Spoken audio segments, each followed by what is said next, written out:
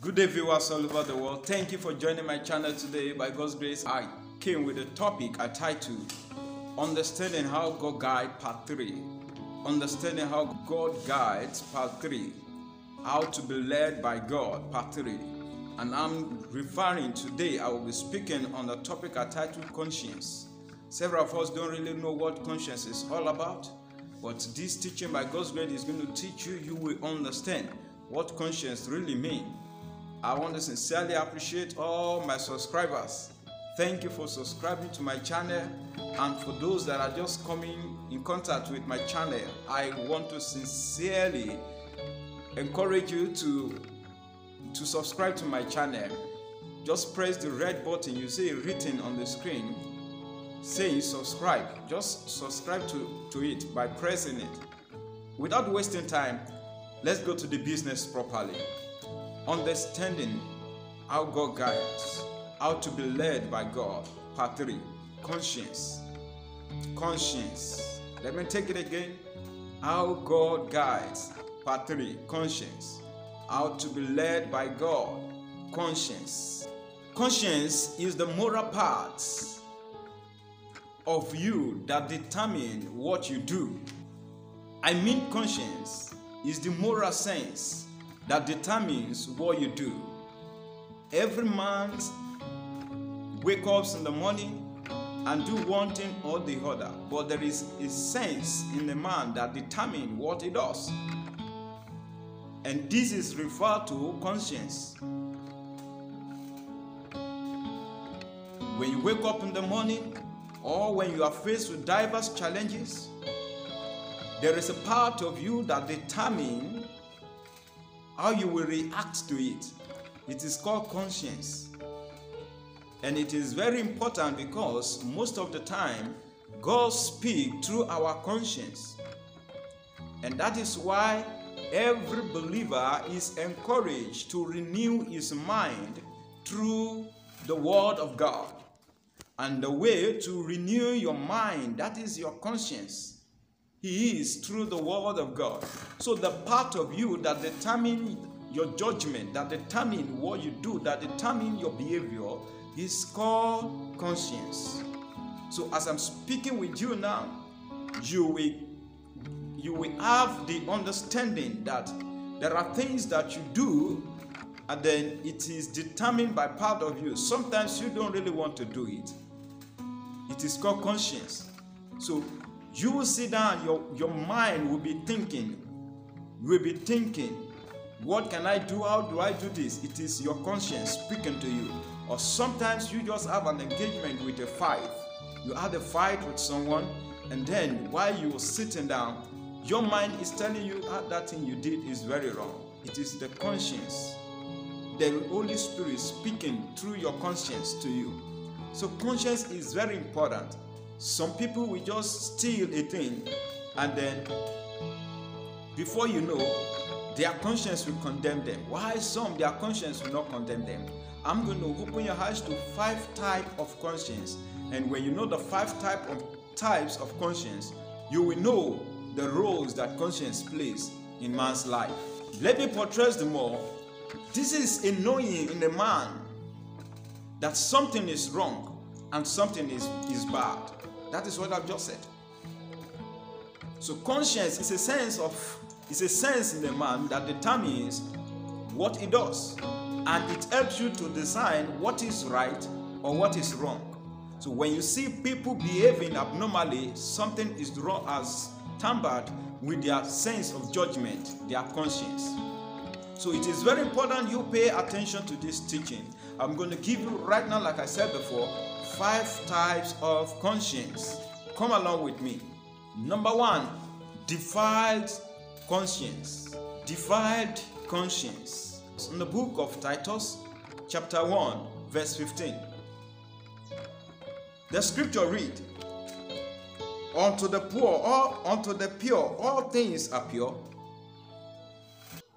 But unto them that are defiled and unbelieving is nothing pure, but even their mind and conscience is defiled. But even their mind and conscience is defiled. What does it mean to be defiled? It means to be corrupt. So when your heart is corrupt, when your conscience is corrupt, it's be difficult for God to speak through it. When your conscience is defiled, it's littered up with all manner of evil.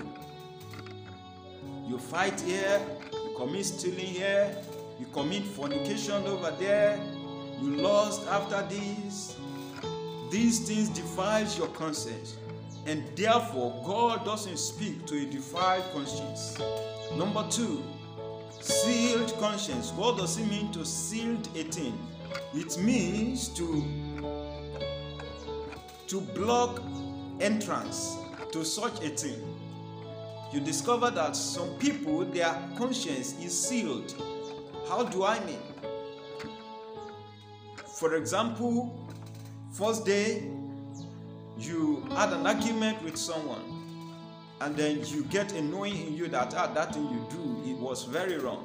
And then the next action was to, it's not wrong. You find a way to justify it, it's not wrong. And there is no way to apologize for it. The second day, you do the same thing. The third day, repeatedly. Later, when you do a thing like that, nothing is going to check you. You don't have anything to check you. I want you to read the book of Romans. Romans chapter 21 down to 24. Apostle Paul was speaking about a sealed conscience. People who does that is why they got addicted in drinking. Their conscience correct them, but because they are sealed it up against truth, they can never be checked by God any longer. So their conscience has been sealed up. Check your life. If you really want to hear God, you must leave your conscience open to Him so that He can correct and guide you. And these are the way that God speaks, but this is one of the way that God speaks, but people have blocked it up. Number 3 type of conscience, weak conscience. There are consciences that are weak. How do I mean? You have determined that I'm going to do this thing. And suddenly you just find yourself that a friend just come in, why will you do that? And then you let it go. You let it go. It is called a weak conscience. Your conscience is weak. I want to encourage you, if you find yourself, you can find strength and guidance in the word of God.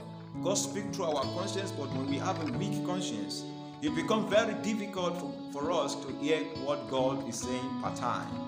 Number 4, clear and pure conscience. Clear and pure conscience.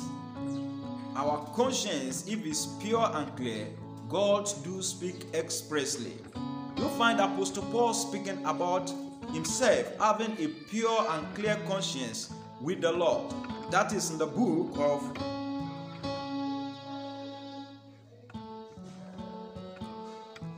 That is in the book of 2 Timothy chapter 1 verse 3. Speaking of himself having a clear conscience with the Lord. And then people who have pure and clear conscience, they easily get information from the Lord because God instructs them through their conscience. Number 5, seared conscience. Seared conscience. This conscience is dried. It means seared means something that is dry. So there are people that their conscience has been dried up. And so whether you do good or bad, it has no effect on them. They don't feel it. They don't know it. So people who have this conscience cannot really hear God. I've given you 5 types of conscience that we have. And the most that God do speak through is pure and clear conscience. And you must keep your heart, your conscience pure and clear so that you can hear God. If not, you won't hear Him when He speaks. When can I trust my conscience? If you are here, the question on your heart is, when can I trust my conscience and know that is God speaking with me? I'm going to give you some steps to it. Come along with me. Number 1, when The Word of God is the basis of what you do. When the Word of God is the basis of what you do, you can trust your conscience. God can lead you through it. When the Word of God becomes the basis of what you do, determines what you do per time, then you can be sure that God is leading you. Number 2, when you have a desire to obey the words of God, when your desire is to obey the words of God, you can trust your conscience. You can be sure that it's God that is leading you. But when you don't have a desire to obey His word, then it could be difficult. It will, of course, be difficult for you to know when God is leading you. Number 3, when you prayerfully decide on a thing before you take a step, when you prayerfully decide on things, you can be sure that God will lead you through your conscience. If you are praying for a thing and you prayerfully decide before taking an action, God will lead you through your conscience. Number 4, when your conscience sounds alarm, when you consider a wrong thing, a wrong option, a wrong action, and your conscience sounds alert. Several people, their conscience is dried, sealed. Several people, their conscience is defiled. Several people, their conscience is weak. So, when they consider a wrong option, it doesn't give them alert. But when you consider a wrong option and your conscience alerts you, then you can trust that God will lead you through your conscience. Number 5, lastly, when you feel guilty upon any wrong action that you do, you committed, you have done a thing and it's wrong, and you feel guilty in you. You feel that, oh, what I've done is very wrong. Then you can trust that the Lord will lead you through your conscience. So I have said all this that you may know how God leads people. So if God leads you through, you carefully decide on the thing. The basis of what you do is the word of God. You can trust that the Lord will speak through your conscience. And this number 3 ways by which God speaks to people. I hope you have been blessed. Till I come your way next time, I remain your host on Riches Resources ITV. And don't forget to subscribe to my channel. Till I come your way, I love you all. Bye.